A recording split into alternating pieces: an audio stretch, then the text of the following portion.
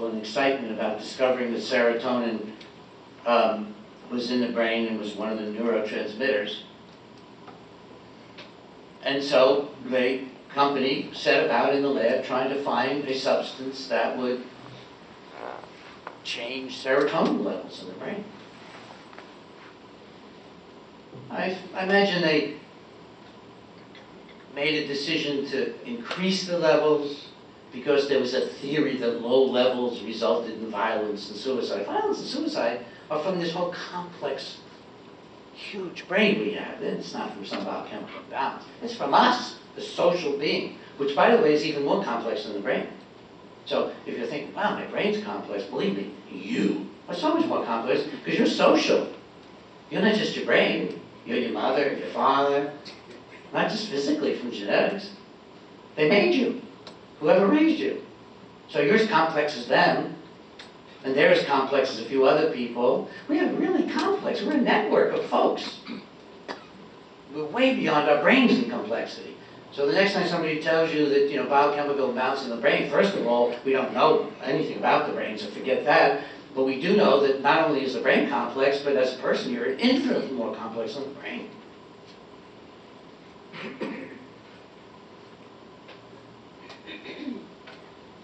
So Eli Lilly managed to find a drug, which eventually became known as Prozac, which interfered with the normal removal of serotonin from the active place in the brain, the synapse.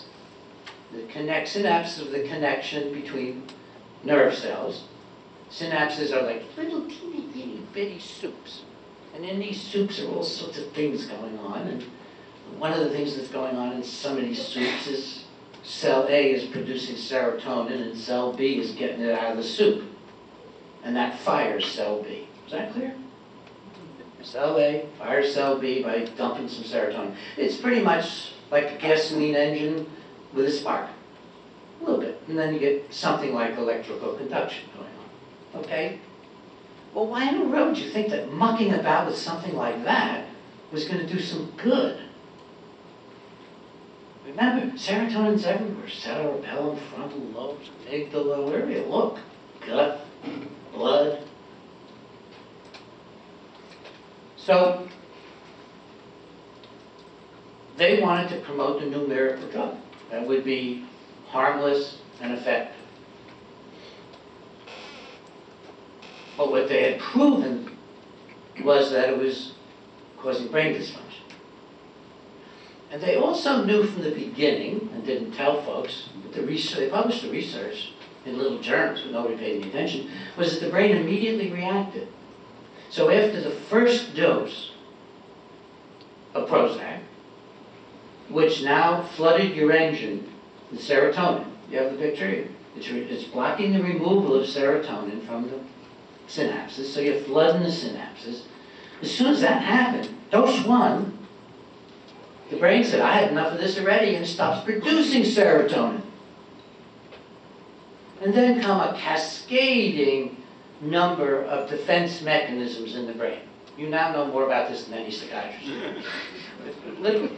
The cascading chemical defenses against the drug.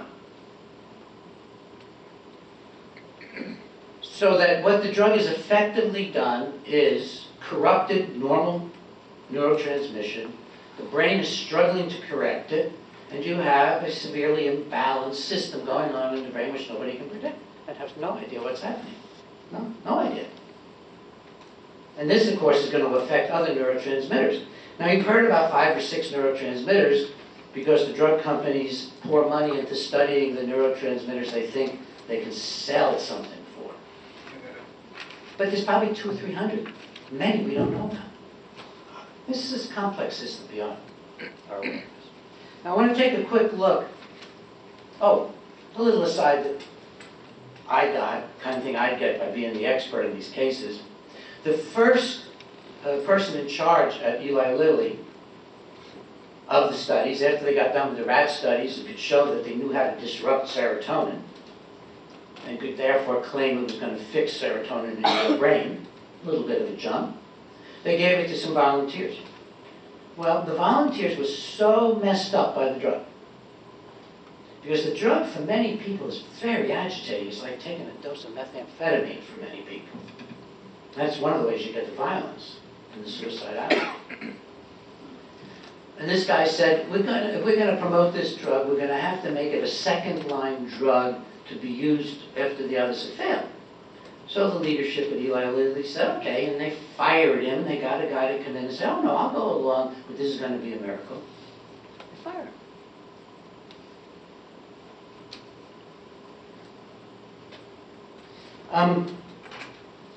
So how do psychiatric drugs work?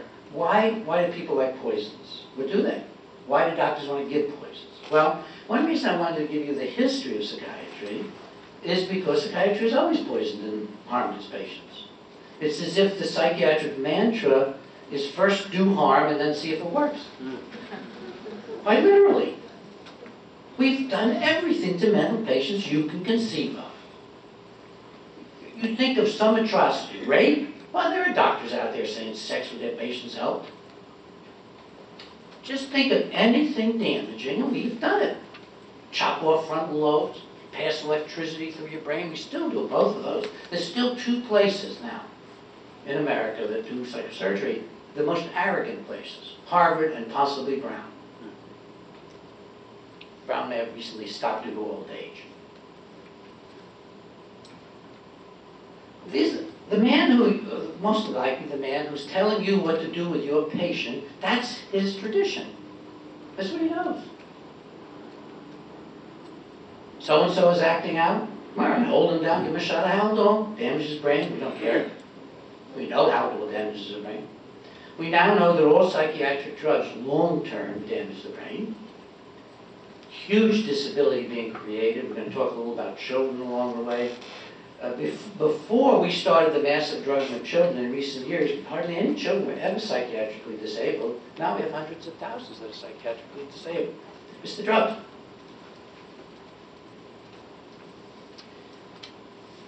Along the way, in order to try to understand what was going on, I developed the brain-disabling hypothesis of psychiatric treatment, which I now believe is so true that I just call it the brain-disabling principle.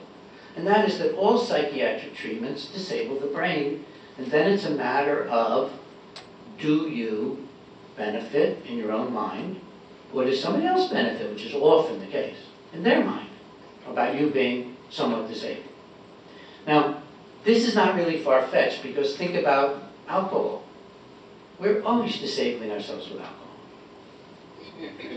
I mean, when you take a drink to handle a social situation, take a drink to go to bed, and I don't mean this prejudicially, and probably every sin there is, almost.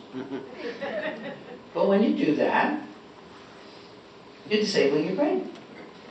Your brain isn't saying, oh, wow, I love alcohol. It just lulls me to sleep. Thank you, it's like sugar. Your brain says, what is happening to me? And fights. That's why after you've had a few drinks for a few nights in a row, it's harder and harder to go to sleep. That's why if you become alcoholic and drink all the time, when you stop, you get the DTs. Hyper brain comes out from under the alcohol, because your brain's gotten hyper to fight the alcohol. Your brain didn't welcome it. Your brain didn't welcome Prozac. Kid's brain isn't welcoming Ritalin, or Adderall, or Focalin, or Concerta. It's fighting it. So all psychiatric drugs disable the brain, and all of them produce complicated defensive responses, which also eventually harm the brain. Because if you're on a drug for many, many years, then when you come off, your brain may be quite fixed in its defensiveness. It can be hard for it to catch back up. You can see the difference in children, where children's brains are a lot more, I don't like the word plastic, because we are a lot more spiritually neurologic or something. You know, they're just so much more complex, they're so much more flexible, so the children often recover more quickly, not always. All right, so I'm going to go quickly down the drugs and tell you how each of them get a reputation for helping. All the antipsychotic drugs pretty much block dopamine. which is the main neurotransmitter system to your frontal lobes. So if you're taking Abilify or Risperdal, I know some of you are, it's like Crexa, it's blocking frontal lobe neurotransmission. And I'll explain later, you may not realize it, but it is. Because that's what it does. Now, is it specific for schizophrenia? Well, if it was, these wouldn't be the biggest money makers in the business now, are the antipsychotic drugs, because they're being given out to so many people. They're not quite the top drugs in how many people take them because they're so expensive. But they are the top revenue drugs now, because they rank 6, 7, 10. They rank near the top, and they're very expensive. So they're, obviously, since there's only 1%, supposedly 1% of us are schizophrenic, you know, who's taking all these drugs? Well, they're a generalized effect. They produce what it, you know, in the concentration camps, you had to just destroy a human being morally before you could say, walk to the gas chamber, and they'd go. They had to become robotic. You do it now with 1 dose of an antipsychotic drug in sufficient doses, and the person becomes, 1 dose of the antipsychotic, the person becomes robotic because of the frontal lobe suppression. Sufficiently. 1 dose in the emergency room and your problems are over with Mr. Jones. Aldose, like Prepsa, Risperdal, doesn't matter. You can put these same drugs into a dart and shoot it at a lion, and then you can go over to the lion and pick its paw up and examine it. See if it needs any help. Pull the score now. Instead of doing it gently as the story of Daniel in the lion's den, instead of doing it with love, you know, just do it the other way. Give them a dart. That's why those drugs are used in nursing homes, wherever you want control, prisons. I'm now the medical expert in Canada for a class action suit we're bringing to try to stop the drugging of mostly elderly ladies. By elderly, I mean 10 years younger than me. Elderly ladies in the homes throughout Canada, men and women, mostly women, you know, being drugged. There's no specificity at all for it. The antipsychotics are not antipsychotics, they're deactivating. They developed the phrase deactivation.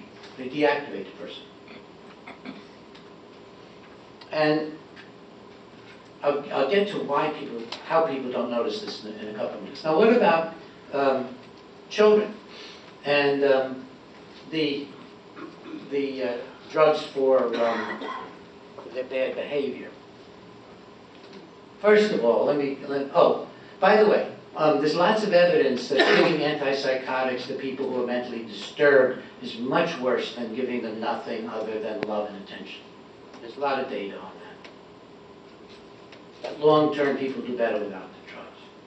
And if you have the proper setting, short-term, they do better. A lot of what I'm saying is summarized in my book, Psychiatric Drug Withdrawal, which I think is here. The first half of psychiatric drug withdrawal, thank you. The first half is about what the drugs do, why you want to get off of them. It summarizes, and actually in more frightening detail than I'm giving you, how damaging the drugs are. And then the second half talks about how you can carefully go about withdrawing, hopefully with team support from the drug. And all the concepts here are in that book. There is no evidence at all, despite probably maybe billions, certainly hundreds of millions of dollars been spent trying to prove, by the drug companies, to prove that the stimulants help children. There's no evidence that they do anything other than subdue behavior for about 4 weeks. By that time, the brain's caught back up. The brain's saying, no, no, no, no, no. There's no evidence that these drugs help learning, none. If you just get beyond the fact that teachers will give you a better grade if you sit down and shut up, understand. By the way, no one in here has attention deficit disorder. I don't see a single person who isn't glued to me in here. So what is the cause of ADHD? Childhood? lousy teaching and confused parenting. So, if I see somebody here who's tapping their feet or wrestling their newspapers or whatever, I go up to them and ask them, what's the matter? Am I boring you?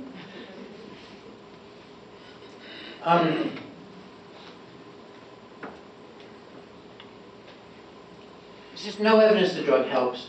And now, with the help of my wife Ginger, who's been scans the research on a daily basis, Twitter is really interesting.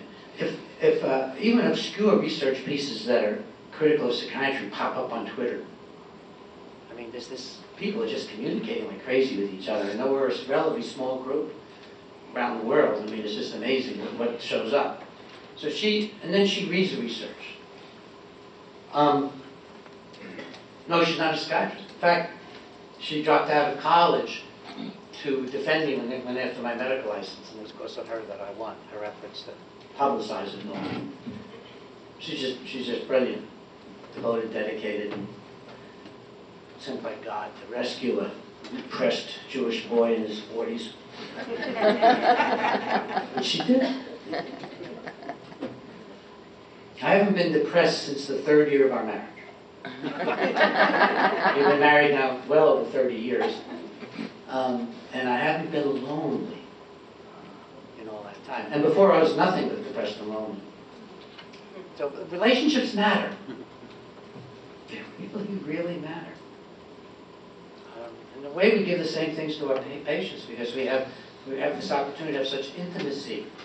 What an incredible thing that we have this sacred trust to be really intimate with people that we don't know, whom we have nothing else to do, presumably, and whom we can give a sense of worth and value and caring and so on, too. Is the voice holding up okay back there? See, Frank is too tall. He's got the tall gene. It's an aberration. Short people know how to handle it.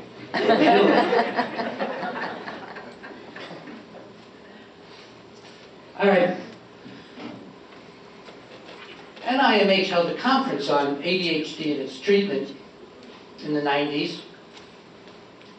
And it was called the Consensus Development Conference. That means you get all the experts, the best 30 experts in the field together. They present to an audience of 400 or 500, mostly media people and a few advocates. And in the front row is a consensus panel. That is thoughtful, often scientifically oriented human beings who presumably have no vested interest. And this is done for things like mammograms. It's been done for sleeping pills. It's done for surgeries. It's an attempt to get a consensus. Well, they set up this consensus conference on ADHD and its treatment. They didn't have anybody assigned to talk about adverse drug effects. So somebody at the very top of the hierarchy, above NIMH in the Department of Health and Human Services, HHS, noticed this and said, you're going to have Breggin talk about adverse drug effects. You can imagine how welcome that was, but they had to. So I called the head of the conference. His name was Peter Jensen. Peter was a worldwide known advocate, probably the greatest expert in the world on these drugs and ADHD. He was the NIMH go-to guy running the conference. And I said, Peter, I don't want to just talk about the adverse drug effects. I want to talk about the behavioral science studies we have that show exactly how the drug works. Animal studies. He said, we don't have any. I said, Peter, we got dozens and dozens. He actually didn't know about the scientific literature. And I'm sure didn't care. Maybe he got a glimpse of it once and realized it would ruin his career if he even cited one of the animal studies. Because the animal studies in Ritalin give us such a model for what I call the brain-disabling principle of psychiatric treatment. If you give a chimpanzee, think about a chimp for a minute. If you want to think about it, think of a 2-year-old. Chimps are like human beings. Allegedly, and a lot of this stuff turns out to be BS, but allegedly, they have 99.6% of our genes. And they behave very much like us. They hug, they kiss, they have alliances, they sometimes have small families, a big brother. For example, if a mother dies, might rescue and nurture a little brother, or somebody else's little brother. They fight, they have dominance, and they get into struggles. And Jane Goodall, who is the master woman of research of these chimps in the wild, discovered, much to her distress, that they actually have wars too. Because her group broke apart and the bigger group killed off the littler group. That's just like us. They like to play, they like to run. It's very hard to get them to sit in school all day. Really difficult, unless you give them a stimulant drug. Because what happens when you give a stimulant drug to a chimp? It's carefully laid out in the literature. There's two things. One, there is a reduction in all spontaneous behavior. All spontaneous behavior. So the chimps stop playing as much, they stop fighting as much, they stop exploring as much, and if you put them in a cage, they look like they're hardly bothered by the cage, because they're not doing anything. Crushes spontaneous behavior. But then there's another thing. They become OCD, they become compulsive. In the animal literature, it's called perseveration. Perseveration. So what does that look like? They chew on the bars, they pull out hair, which kids will do on the drugs. They pull out hair, they stare stupidly. They become OCD. And the only study, and this was at NIH, that ever looked at this problem found that at least 50% of the kids on these drugs got clinical OCD. And the good studies show that they're almost all obviously dampened down, many of them depressed. I'm going to have a lozenge. When you get to be my age, I'm 77. When you get to be my age, you get tired a little more easily and your voice complains about things. Complains about extreme activity. Other than that, it's fine.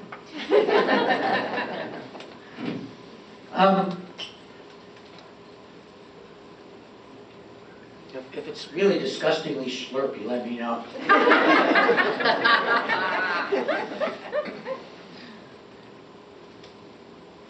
Literally, you make a good caged animal by suppressing spontaneity and encouraging OCD. Well, that's exactly what happens to the children. They're making good caged children, whether they're at home or whether they're at school. Now, I'll take a slight detour from the drugs and say, well, how do we get the diagnosis of ADHD? It actually is created by drug companies to sell a drug. A group of psychologists, not just psychiatrists, psychologists, led by very evil people, literally went around and figured out what behaviors bother teachers that fall short of like psychosis. Because they knew in their hearts that they were just going to be suppressing behavior. So they wanted to list the behaviors the teachers would be happy about being expressed. So if you read the diagnosis, that's where these funny things come in, like squirms and seat. I mean, how many mothers have brought their kids to a pediatrician and my son squirms in the seat, drug him? Teachers, yes. Talks out of turn.